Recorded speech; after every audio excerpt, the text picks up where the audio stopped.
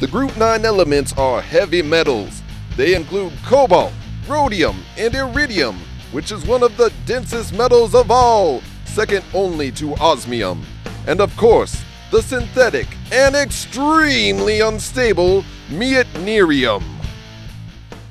Cobalt alloys are heat and wear resistant, making them useful for gas turbines and jet engines. Rhodium is used as a reduction catalyst in the catalytic converters of cars.